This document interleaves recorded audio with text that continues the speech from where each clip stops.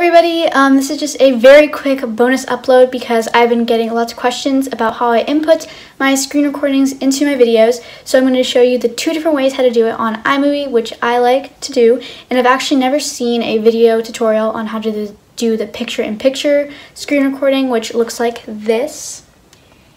And the other one is the split screen, which is like that, and that's like the one I usually see tutorials about. The first method I'm going to be showing you is picture-in-picture, and this is the method that I never see anyone show you how to do on YouTube using iMovie. So you're going to first just click the little plus button and movie, and just import the movie you want the picture on top of, or your screen recording on top of. And then I'm going to just find the spot where I want it, and click the plus button again and go to videos and the screen recording I want to put in, and it's just of my Instagram. And you're going to actually click the three buttons, and logically you would do picture in picture, so I'm going to show you what happens when you do that. And here is a problem. It shows up like only half of your actual thing. I don't know if that makes sense. Like the whole portion of the screen recording is not there. So logically you're like, oh yeah, I can make it bigger, but it's still only a portion of your screen recording size wise. It's like cut off. So to change that, you're going to go to these two boxes down here, and you're going to click split screen. And it's actually on the wrong side, so I'm going to just use like these two arrows that make a square to move it to the right side, and then click the little plus magnifying glass to pinch it, and now you can see the entire screen recording, but that is now split screen, and we want to do picture in picture.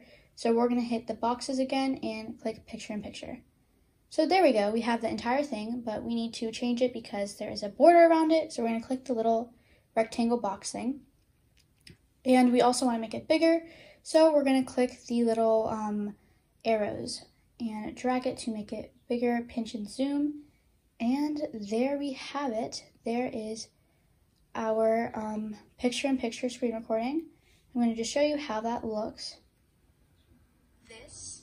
This. So there we go. And I think that's really great. I like picture-in-picture over split screen, but I will show you how you can do that too. So we're going to just make this smaller so I can show you how to do split screen, which is pretty much what I just showed you just now. Just we're not going to change it back into picture-in-picture, but I'll just show you in case you need to know how to do that. So we're going to click the plus button and then videos, and go to that same screen recording, click the little three buttons and split screen. And again, it's like only a portion, so we're going to have to use a little magnifying glass to make it the right size, and we're going to click like these arrows to get it to the size that we want. And there we have it. So I see, this is like why I don't love split screen, because you can see my body is kind of cut off because I wasn't in the right spot to do split screen, so that is why I prefer picture in picture, but sometimes it works depending on what you want to do. So I'm going to show you how both of them look. This. And the other one is the split screen, which is like that, and that's like the one I usually see tutorials So yeah, that is it. I hope this video helped you figure out how to do picture in picture for your screen recordings and how to do split screen.